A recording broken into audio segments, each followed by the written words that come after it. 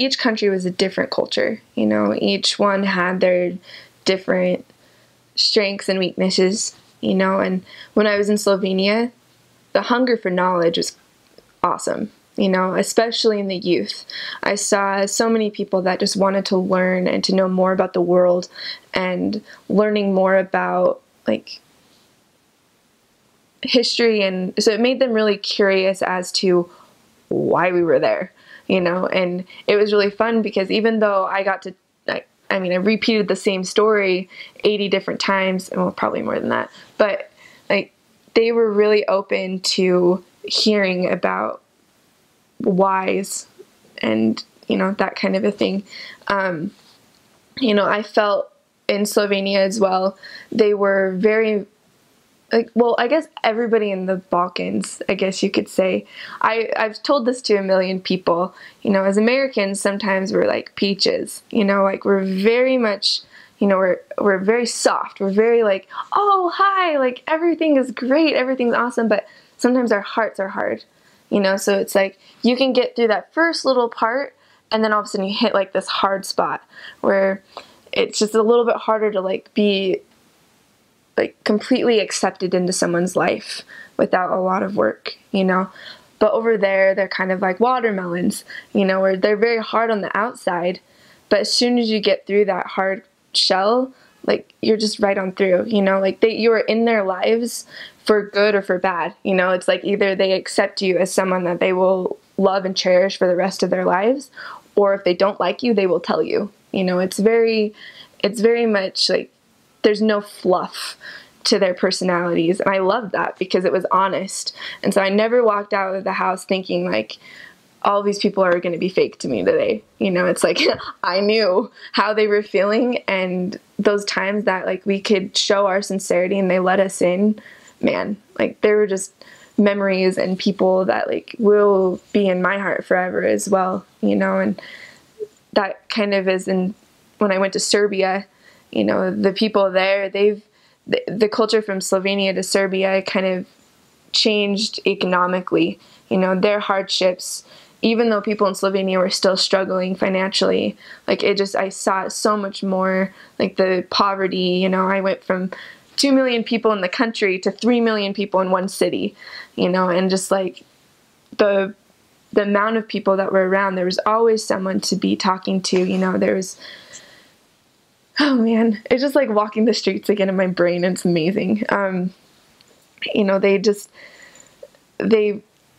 were very, like I said, very sincere about how they felt, and like not always wanting to know what I had to say because I was a bubbly American, you know. And so that's when member missionary work became very important there. You know, they're so stalwart. And I could say that about the members there all day long. Like the youth in Serbia really blew my mind when it came to their strength. And the members that have been there for so long, and even the new ones with their testimonies, like they are willing, you know, because like I said, when they know something and they're convinced of something, they stand by it, you know. And that's something that a lot of people that I meet here, like they're like can kind of be molded. But when they're convinced of something in Serbia, they mean it and they go for it. And so they're bold, but that means the opposition's that much stronger, you know. And so it's hard for the members there to, you know, to like hear what their neighbors have to say and like all these different things. But like I can't say enough just how strong they are, you know, and they continue to surprise me all the time as I keep in contact with them. And then as soon as I went to Bosnia, you know, the poverty kind of increased again. You know, I was in a really small town, but it was part of the Republic of Serbia. So Banja Luka, even though it was in Bosnia, it was the Republic of Serbia. So they still used the Cyrillic alphabet and spoke Serbian. And so I didn't really change much, like going over there. I had to throw in J's into the language. It was a little bit more Croatian. The thing is, though, is like everyone there was so humble. You know, we struggled a lot with, you know, because we wanted to give, you know, but if what you gave was, you know, if it if it was substance versus spiritual upliftment, it was hard for them to separate the church from being a spiritual goal versus somebody that's taking care of me in my life.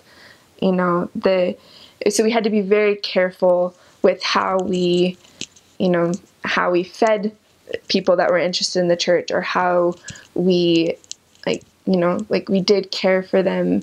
We had to focus more on like their spiritual growth versus just being like, wait, you haven't eaten? Like, here's food. Like, that type of, it goes back to like, what Christ taught us to, teach a man to fish and he'll eat the rest of his life, instead of just like catching the fish for them.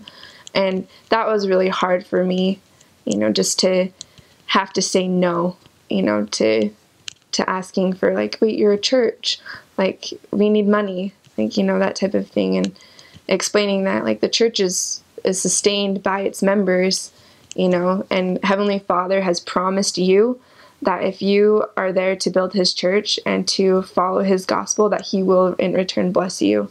It was a hard concept, to just like be strong like that. But the way that like I got to view the people there, just it really did like change my life, and not in the sense that like